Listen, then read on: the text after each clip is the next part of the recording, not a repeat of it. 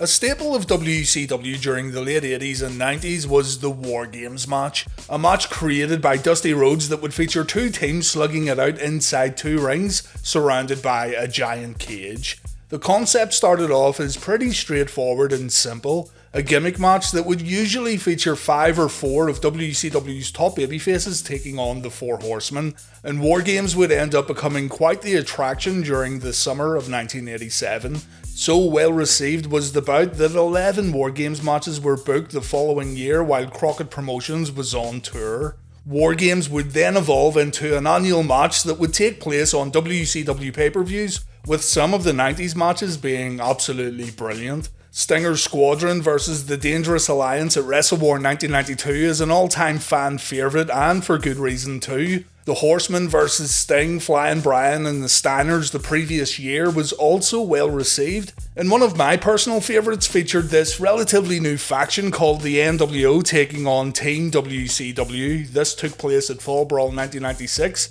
and this is the match that kicked off Sting's radical change of character. Things got a little silly though by the time we reached 1998's War Games match at Fall Brawl. This one consisted of 3 teams with 3 guys representing a different group. We had Team WCW, Team Wolfpac and Team Hollywood. And whoever got the pinfall win would earn himself a title shot a month later on pay-per-view. The action inside the ring was absolutely forgettable, with most people only remembering the Ultimate Warrior's shenanigans during the bout. The following year, War Games didn't return to television, breaking an 8-year streak of War Games matches taking place on pay-per-view. The year 1990 also didn't feature a War Games match.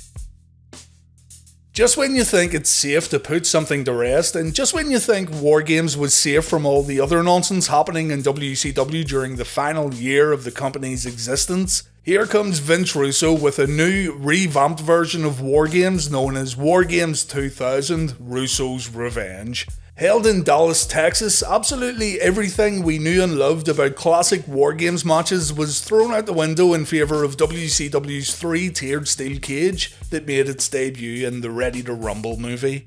The rules of the match were completely changed also. While the most traditional War Games matches could only end when one member of a team submitted once all competitors were in the ring, a period of the bout known as the Match Beyond, this one would mix in the rules from the Triple Cage match at Slamboree 2000, while maintaining the War Games format of staggered entrances.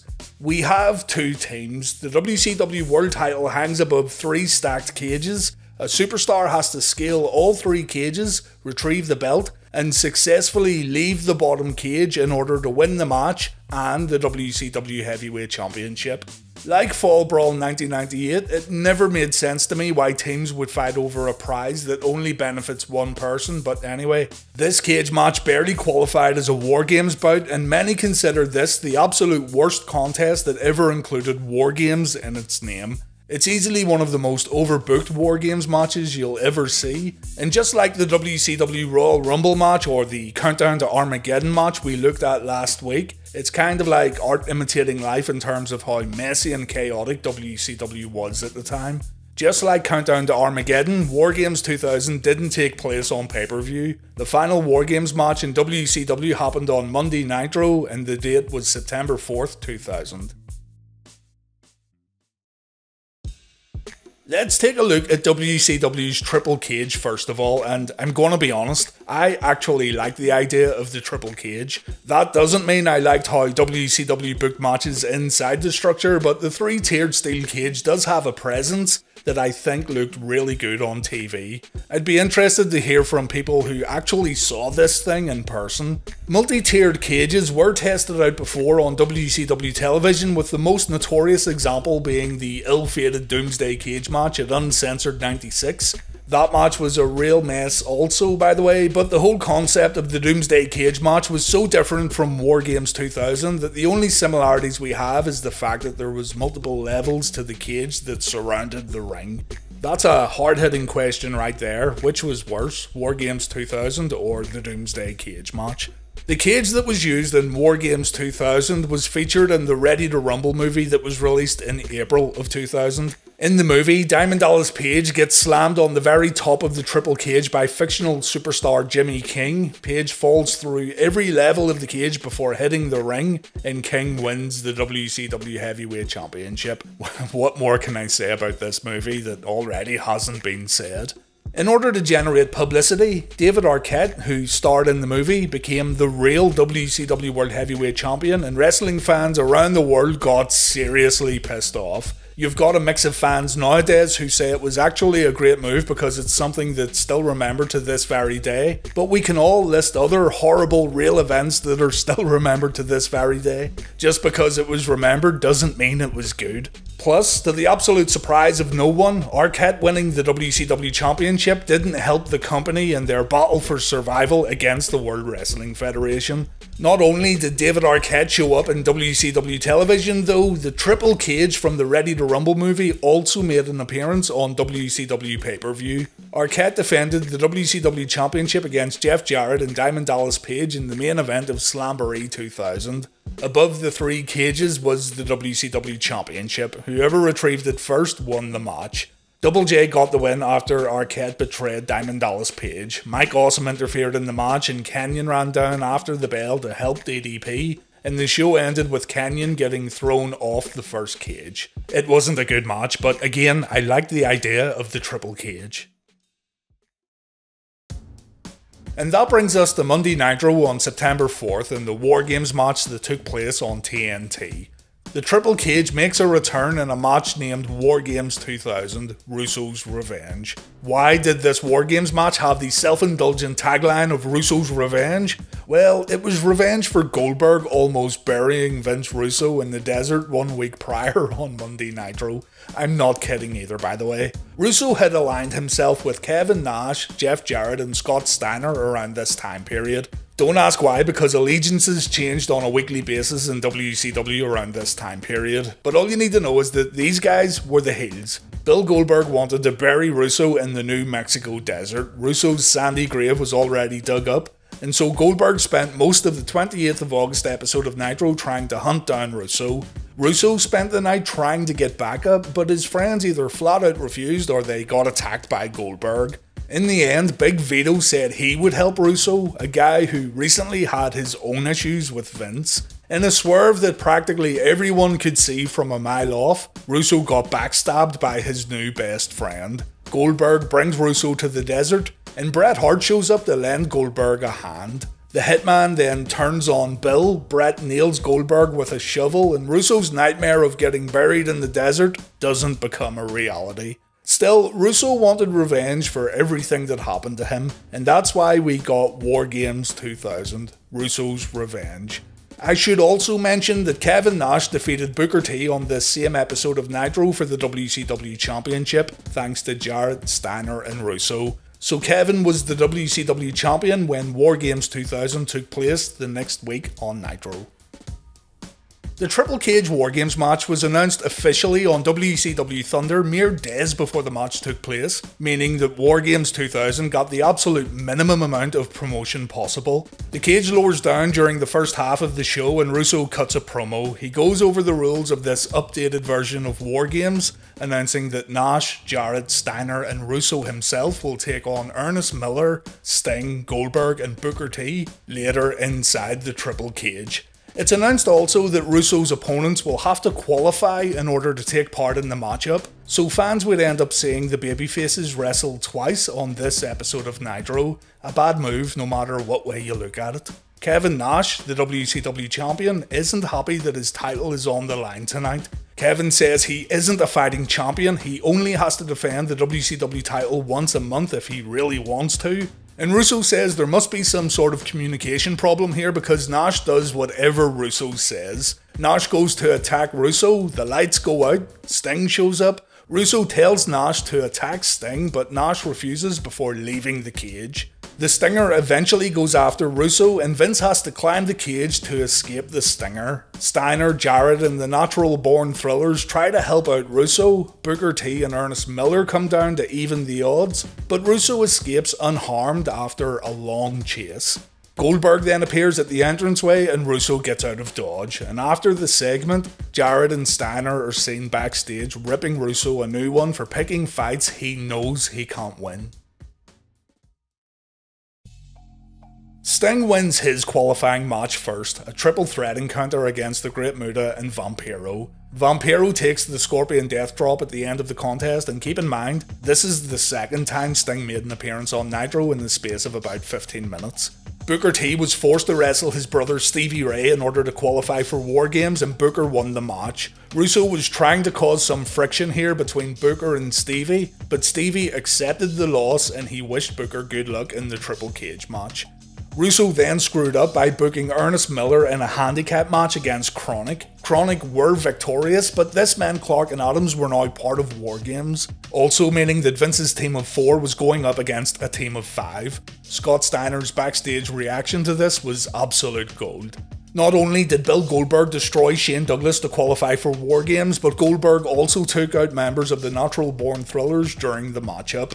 So we end up with Booker T, Sting, Brian Clark, Brian Adams and Goldberg taking on Vince Russo, Scott Steiner, Jeff Jarrett and Kevin Nash inside War Games 2000. Nash's world title is on the line, and it seems like Big Sexy might be turning his back on Vince Russo. This thing was already convoluted enough before 9 men stepped into a 3-tiered ring, and the participants of the match were already overexposed on this episode of Monday Nitro. Russo's style of Crash TV, according to Russo, was formulated as a way to stop fans from changing the channel. The pace of a show was turned way up to keep fans from getting bored, but the actual quality of the content, and I'm just saying this as a viewer, that really ended up suffering, and this episode of Nitro gives us a perfect example of why it just didn't work in WCW. Some fans loved it, the vast majority of fans didn't, and something to think about here, the whole War Games 2000 announcement and the qualifying matches that took place on Nitro, that's something the WWF could have squeezed a whole month's worth of television out of, and in doing that, a lot more anticipation would have been built. Tickets and a pay-per-view could have been sold for this thing too, if done with a little more care, but the whole thing was hot-shotted and in the end, it turned out to be one of, if not the, worst War Games matches in WCW history. Alright, I've put it off long enough, let's look at the match. Jeff Jarrett and Sting start the match off. We have 2-minute intervals before another superstar hits the ring. Tony Schiavone says the match can end at any time, so Sting could just climb up there right now, grab the belt, leave the cage through the door at the bottom level, and that would be the end of War Games 2000. Though the match has to start with the 2 competitors inside the ring. Sting gets the upper hand from the opening bell, but Jarrett turns it around just before the next competitor comes out, Scotty Steiner wearing a mask to protect his nose. Sting tried to get up to the next cage, but Jarrett and Steiner work together. Sting gets hit a few times with a ladder and he gets crotched on the top rope. The commentators use their common sense when questioning what would happen if Steiner grabs the belt and tries to walk out. Would we see Jarrett turn on Steiner, or would Scott wait and hand the belt to Russo? It's just a mess from a booking perspective and a what if perspective, and really, it would have made way more sense if the WCW Championship wasn't on the line. But anyway, out next we have Kronik.